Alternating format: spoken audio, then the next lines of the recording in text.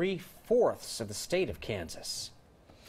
All right, Steve is here, and Natasha is off today, and you're rocking the November beard. Yeah, my girlfriend said it looks like I have a small squirrel on my face. Oh, really? Yeah, it kind of feels that way. So, is it itchy? A little itchy. I think I'm kind of past the itchy stage, but the waning days of No Shave November, I gave almost $200 to the American Cancer Society in lieu of what I would have spent on my face. But I probably wouldn't have spent $200, but that was my donation. So keeping you warm against this cold weather. Yeah, well, we got quite the system coming in tonight. Got a lot to get to, so let's get right into it, guys. 51 in downtown Portland right now as the rainfall begins in earnest in the valley. It's going to pick up this evening. All that snow that was up there at Mount Hood Meadows from last week, well, folks, that's going to melt away with the temperatures rising overnight tonight. Vancouver 57. And you folks out there on the coast, 58. And looks like a little break in the rainfall at Lincoln City right now, but that wind is going to be a big factor down there. I think gusts tonight up to 55 to 60 miles per hour. Satellite and radar, it's all lighting up green here on the radar. You can see that system winding up now, just crossing the about 1/30th parallel. It's going to head north up into Vancouver Island. That'll increase the winds this evening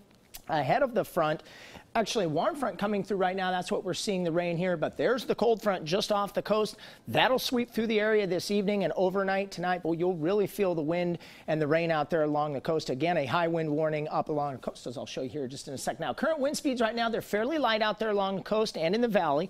I expect those to pick up as the evening goes along and the rain continues. 52 degrees right now in Portland. That's 2 degrees above where we should be for this time of the year with a daytime high. 51 in Vancouver.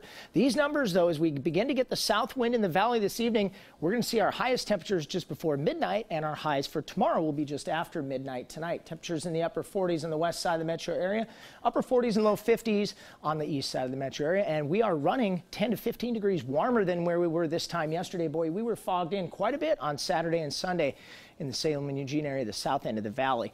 There's that rain as you go out tonight. Temperatures will stay in the upper 40s and low 50s. Again, the rain and wind does increase. Our weather headlines coming up this week. It is a wet and cool week ahead, rainy and windy tonight. Unfortunately, folks, it is November, so rain much of the week coming up before we finally cool it down. Speaking of cool it down, boy, 8,000-foot snow level today will slowly taper off 5,500 feet tomorrow, and then we get down below pass level or right at pass level. The resorts pick up some snow Wednesday, Thursday, and Friday.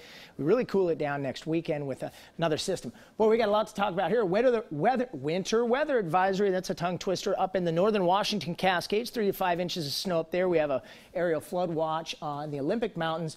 We got a high wind warning from the northern Oregon coast all the way down to the southern Oregon coast. That includes the Washington coastline as well.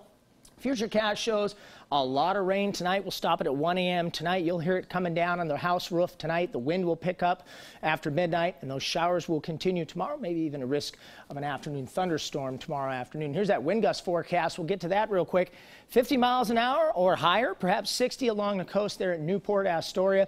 And I would say 35 to 40 for gusts here in the Willamette Valley. And then you see those taper off Tuesday morning at commute time. I think it backs off, and then we go into more of a showery regime coming up.